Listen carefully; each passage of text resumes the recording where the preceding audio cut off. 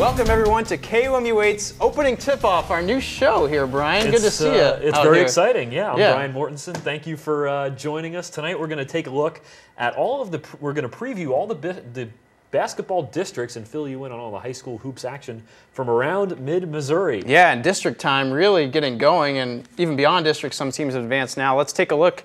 Let's go back and take a look at playoff action.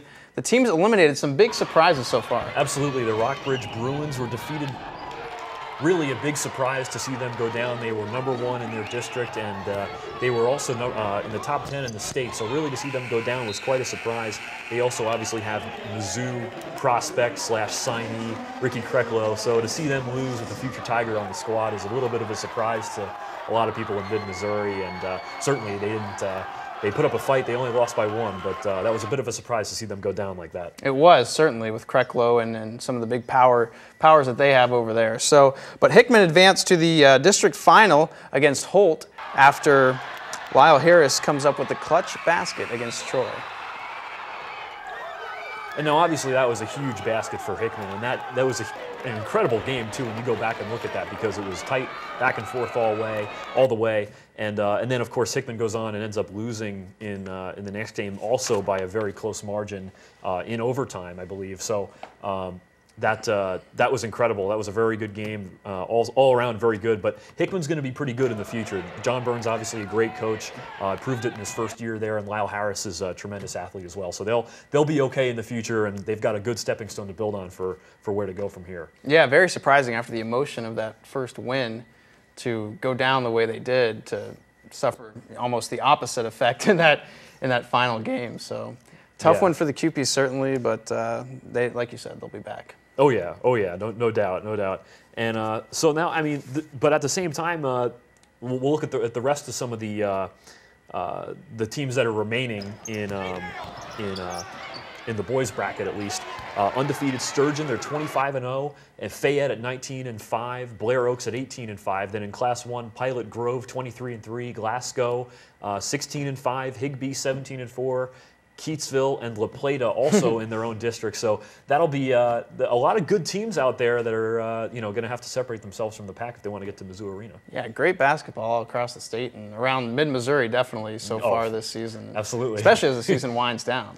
Oh, there you go. I know, I agree. It's and of course a lot of them are this week, and of course great action all around. Right. So. And equally as good as the girls' side of things, some good surprises and some local teams still alive. The big one coming up in Class 5 is Rockbridge versus Jefferson City. They've played each other already this year, and Rockbridge won 39-34.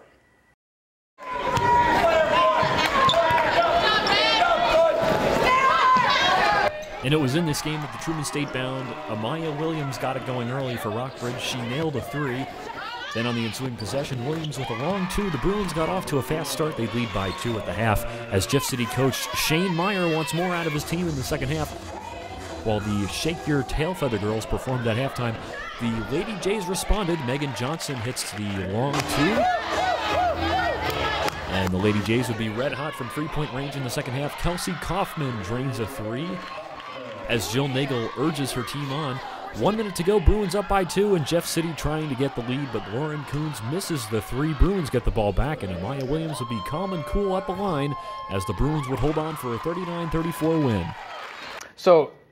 So Brian, definitely Rockbridge is a great team. Jefferson City probably going to have their hands full against Rockbridge. I know you've seen their girls play lately, and they've looked pretty good. Yeah, they're pretty solid all around. Amaya Williams, obviously the real star of that team. I mean, she's just a real gutsy player. She's up and down the court. She's taking hits. She's very physical too for a guard.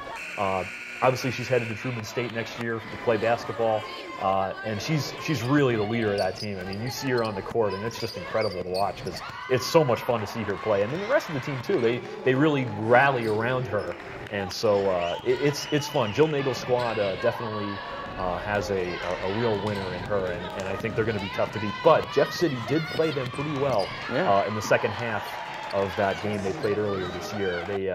They were held scoreless in the first quarter, if I remember correctly, and so that really hurt them down the stretch, and losing by 5. So things could go the Jays' way. You never know. Yeah, definitely. It'll be a classic rivalry, Jefferson City, Columbia. Gotta love that one. And I'll be down there tomorrow night in Union for the Jefferson City Rockbridge girls game and, of course, the Jefferson City boys game. So we have that to look forward to. Also in girls play, Moberly takes on St. Dominic. The Moberly boys and girls are both playing in Jefferson City Wednesday night. And the Moberly girls play St. Dominic. Moberly girls, their first district title in 29 years. They won last Friday against Mexico. Pretty good scene up there at the Moberly Area Community College. Fitzsimmons-John Arena was going pretty crazy for the Moberly girls. A big deal for them. They're a really good team. Of course, winning their first district title in 29 years, have some good players, and they seem to have really turned it around. So I'm looking forward to that one tomorrow night in Jefferson City. Of course. And on the boys' side as well, Brendan Hughes is back in action. So that's pretty exciting for the Spartans because he is the heart and soul of that team. And of course, just like Amaya Williams of Rockbridge. And, he obviously had to sit out for a little while because of some discipline issues. But, he was one of the top 5 scorers in Missouri. And now that he's back in action, that Moberly team, watch out.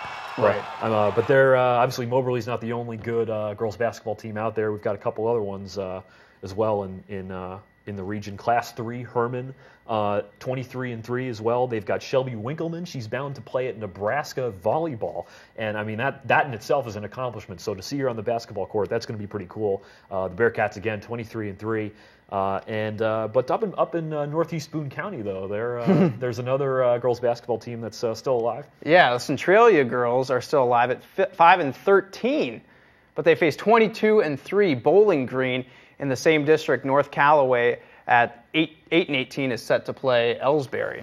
No question. But then in just a few miles down the road from Centralia and just obviously a little bit up the road from Columbia, the Hallsville Indians and the California Lady Pintos at 19-2.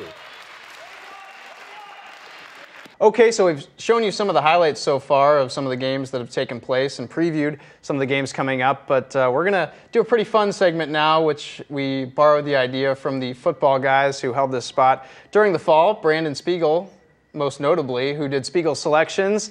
And we're going to keep that going with basketball on the high school tip-off show. I'm going to do a Maetzold's matchups segment.